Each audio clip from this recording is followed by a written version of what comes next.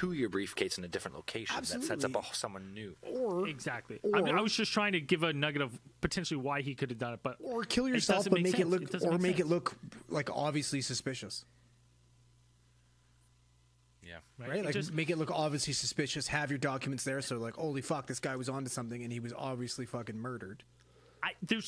What I'm saying is there's too many humps to get over for me to be like, yeah, he obviously killed himself. There's too many humps that just don't add up. I agree. The fact that we've never found any of his documents, any of his research that he'd been and by all means, he was one of those people that just becomes like tunnel vision, just part of his work. I'm locking myself away. Infatuated with this story. Yeah.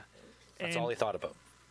What if What if somebody took it? Like, what if he got silenced and then he was like, "I've got nothing now." Maybe, and someone stole it. Somebody came out to him, took all his shit, and was like, "You're fucking done." Came up at gunpoint. It's like, "Hey, I need the briefcase. I know what you've been into." He took it, and then he did kill himself. You would still have a mental like. You know what I mean? I think if you lost everything, you still piece a lot of it together. Let's go back to the fucking suicide note at the end, because apparently he's a devout Catholic, and he took his own life. And he says, "I know God will let me in." Maybe he was forced to commit suicide. He had a 22-year-old son who lived in Colorado. Maybe if they're like, "Listen, Danny, here's this all. We have all this information on your son. We're coming to fucking kill your kid. Unless you do this now. You got to do it."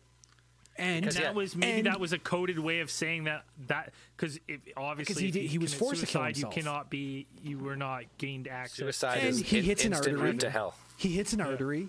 The guy takes a little bit of fucking spray, grabs some towels, wipes the blood off, tosses them underneath the sink in this otherwise perfectly fucking clean scene, and fucks off. Grabs the briefcase, off he goes. Yeah. Right, and that's why he says like, "I know I'll gain it. Well, God will let me in," because he was forced to commit suicide. Because he's like, "This isn't a real suicide. I'm being. This is a murder," which would make sense. It's also the same thing, because this is another thing for the Catholic religion. Self-sacrifice is an instant guarantee to heaven. So if his son was threatened to die and he had to kill himself to save him, it's just like in the Marvel movie Constantine, when he kills himself to save the other. And then the devil can't take him. Constantine's DC. Or whatever. Well, Come on, man. I don't give a shit about comics. I'm just saying. Yeah, he tried. Hey, give a good solid try. The fact that he knew about it is impressive. I like the movie. Movie. The other fascinating fact is that Danny's like wallet, personal effects found in the room, notes about the case. None of that has ever been released to the family, even at the request, right? Like none of his personal stuff has ever been released to the family. Like anything recovered? Yeah, which is, to me, I'm like, what? Why not just release that stuff? Why aren't you release his wallet? Why? What do you need the wallet for? Yeah, and there was also stuff that I couldn't really substantiate about some FBI agents being told to not look any farther, or else their careers would be ruined. Like they did not, as goes the message boards and internet lore, looking. Some of them questioned the suicide of him, and they're like, "Oh, let's look into this," and then they were told, "Don't look any farther.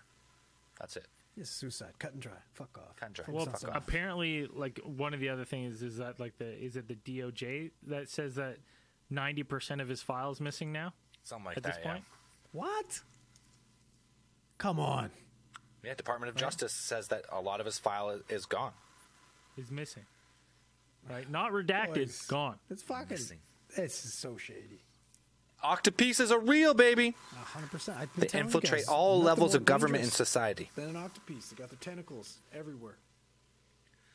So I think Danny was, it's hard to make a full conclusion, but it seems like there's much more than just the guy was down on his luck. His story wasn't going where he wanted to. He had a mortgage payment and he took his own life. There's just too much. There's too much to it. Dan, what do you think?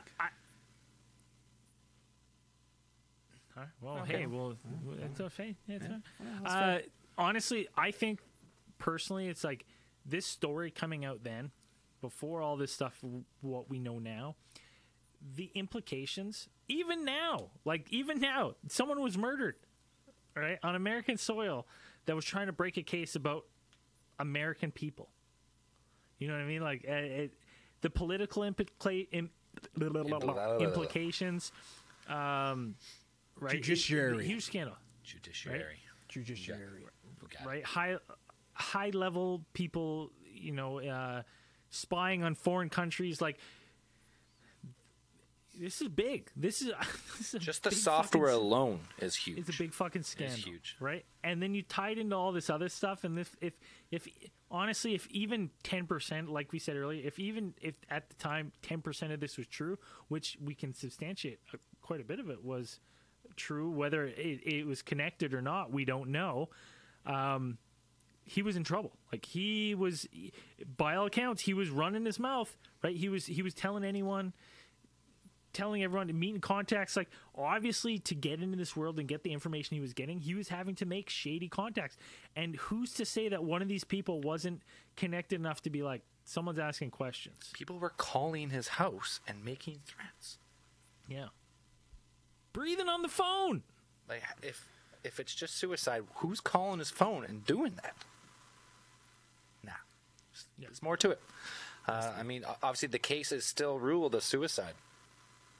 And it probably will never be overturned, but the events of the case lead to mass speculation and podcasts, documentaries, investigations about it. Internet sleuths. Sleuths are always slinking around, poking their noses in. All right, sleuths, let us know what you think. Right? What do you think? Dirty sleuths. Hashtag look it up, listen to this case file. Is this a suicide, or is there something more nefarious at work? You can find us on all our socials, Instagram, Facebook, Twitter. When you start seeing the posts, start letting us know your thoughts. We want to hear them. All right, let's move on to Theorite of the Week. Woo! This week's Theorite of the Week is none other than Joseph Knott. Beauty. He sent us individual gifts, Josie which I haven't Claus. opened yet. I have Andrew's at my house. I've sent Braden his. Braden also sent you your ATT neon sign. Nice. Should be soon. So we'll open them all together. But he sent us personalized gifts. He's been. What you're saying is he's not on the naughty list. Personalized anthrax for all of us. Hey, you get your perfect blend to your genetic code. Kills you instantly. Instant death. But he's also been an absolute legend on the Facebook group Meme King Jr. I would call him. He's been fucking working hard this year. Prince of memes. Hell yeah. Joseph Knott, you were this week's Theory of the Week. Well deserved. I believe that's a 2-time, at least. If not 3. If not 3-time. If not 3. Uh-oh.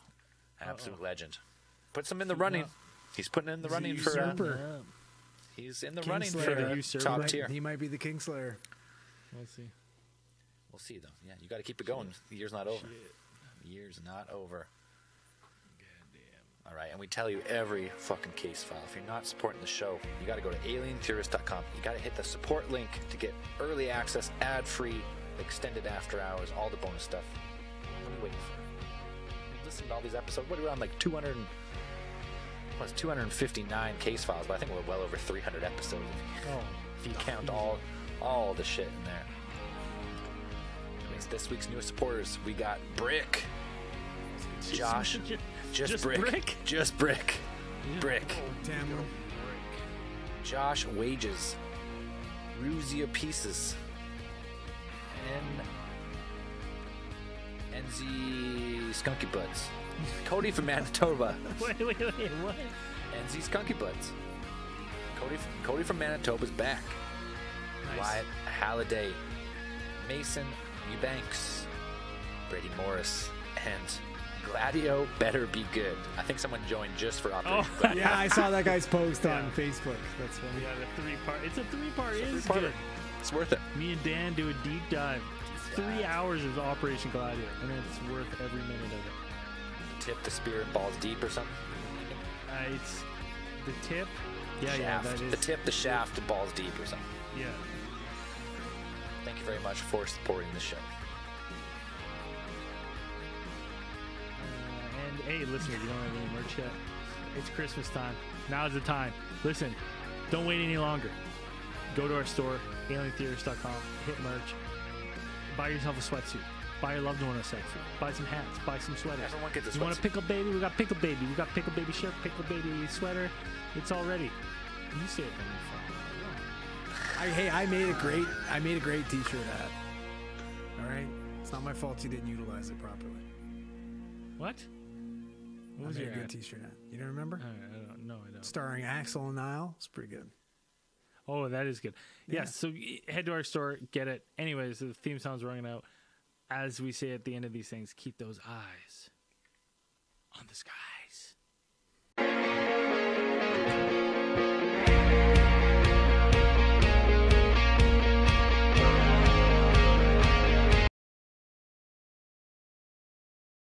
Hey guys, thanks for watching. I know it's annoying to watch these broken up in 10-minute segments, but here's the next one over here.